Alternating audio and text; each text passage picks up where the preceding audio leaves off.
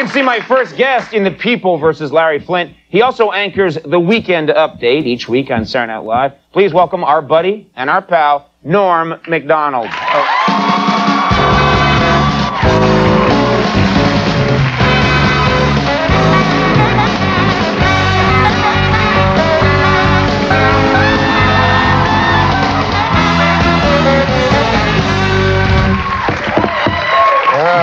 What? Very nice to see you. Oh, it's great to be here, man. How are you? I'm good. I'm all right. I'm all right. Yeah?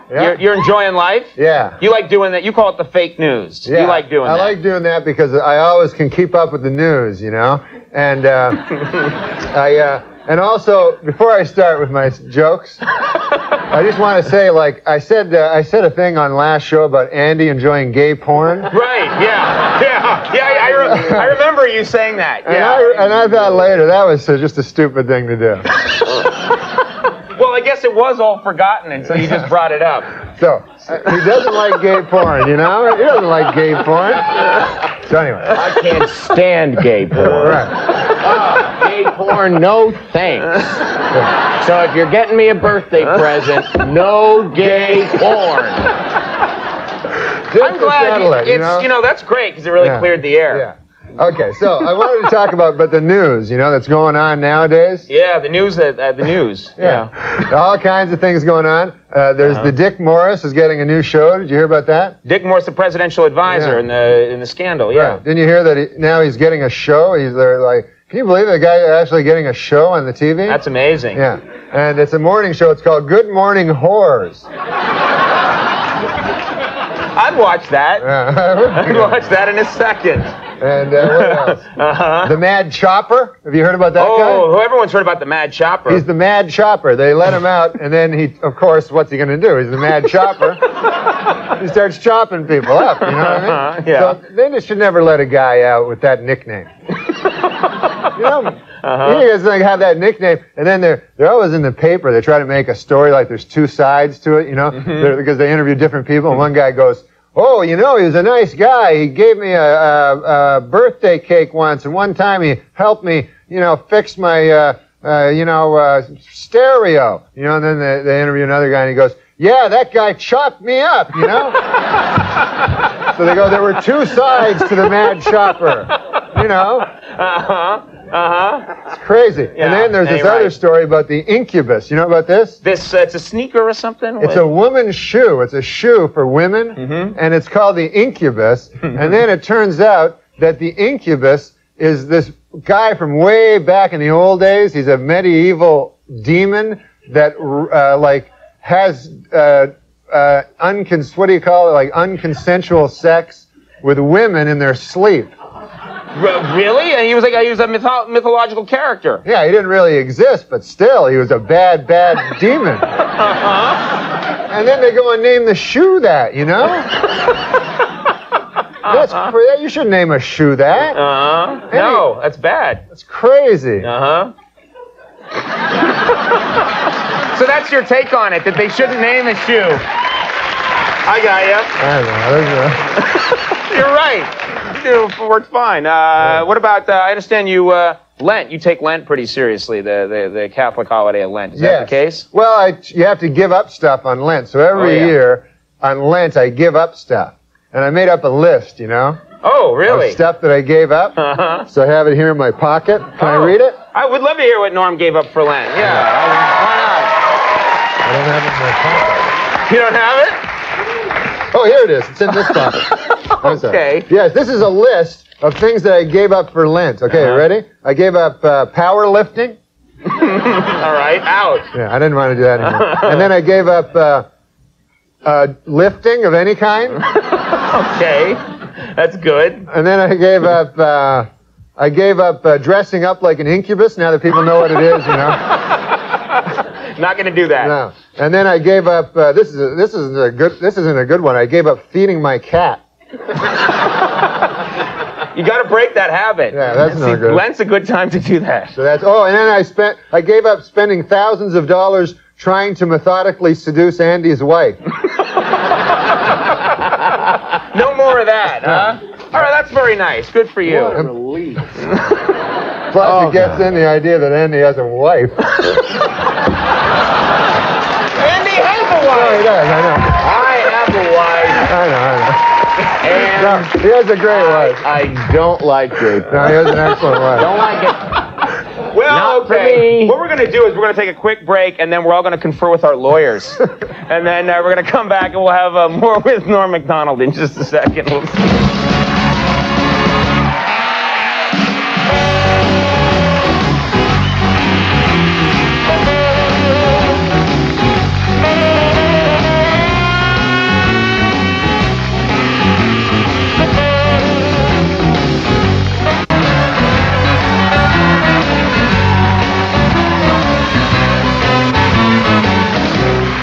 All right, we're back, everybody. Stop comparing notes on gay porn, all right? No, we were actually talking about the Sports Illustrated, the swimsuit issue. Oh, yeah. You guys like that issue. No, I love it. Andy It's said, fun to play this it's game. his least favorite Sports Illustrated. Oh, shut up. He says he can't. Never mind. I'm going to say something. Andy, you don't, it's like quicksand. If you struggle, it gets worse. I know. You just gotta sit very still and it'll go say away. something bad. You got a week off. Yeah, I got a week off coming up. After this show, I got a week off, so it's going to be great. Do you see your family much? Every break, I like to go back and see my folks, and also my uncles and aunts and all that, they're great people. The old people, what I find about the old people is...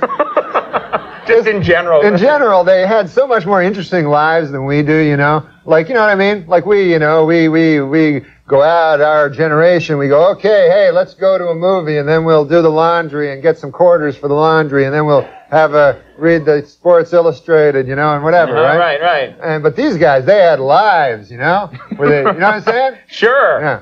So anyways, for instance, my Uncle Phil. You ever meet my Uncle Phil? I didn't meet your Uncle Phil, no. Oh, you didn't? He was... Yeah, we don't know each other that well.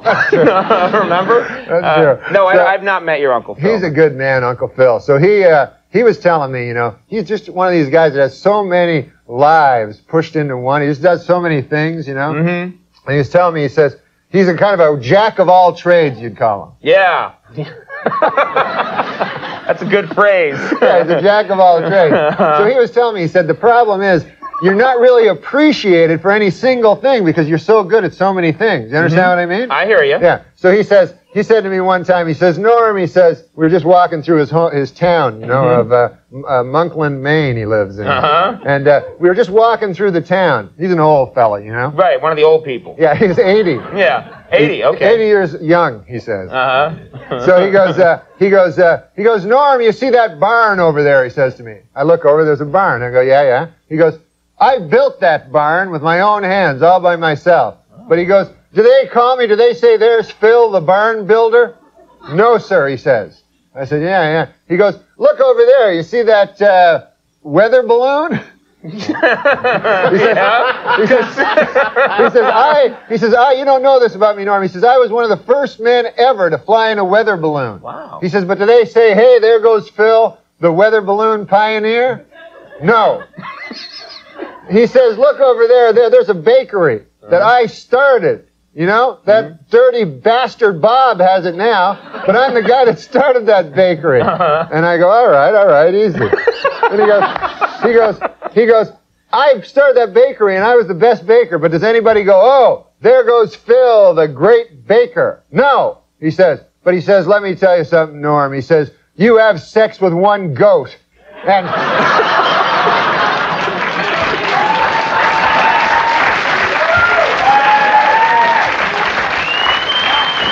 He says, people then, they say, there goes Phil, the dirty goat.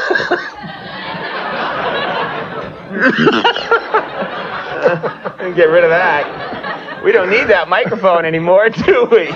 Wow, well, I do want to meet this man someday. He sounds fascinating. We got to talk about this. Saturday Night Live this Saturday. You got your Alec Baldwin. Yeah, he's going to be great. He's the greatest host. He was a great host when I was there years ago. Musical guest Tina Turner. I wanted to ask you if I could do your thing that you wrote about the perfect murder. Remember that sketch that you wrote when you were there? Yeah, I wrote, it wasn't just me. It was a couple of us. We wrote a sketch. Do that? Yeah. I think they tried it at Dress once and it bombed. Oh, okay. But go ahead. Okay, right. Yeah. Have fun with that sketch. Okay. I should ask you that in the commercial. No, let's let them in and see what our lives are like. Alec Baldwin, Tina Turner, and special appearance by Howard Stern. Yeah, that's going to be cool. How about Stern, huh? That's going to be fun. That's a big show. Yeah. So have fun with that. Have fun with that program. Okay, man. You enjoy, and come. What are we, buddy cops now? Yeah. All right, and come by anytime and tell us about your family. Yeah, that'd be... Anytime you want. Them older folk. All right, Norm, okay, thank you very much. Thanks. Norm Macdonald, everybody. Christopher Guest is coming up. We'll take a break. We'll be right back.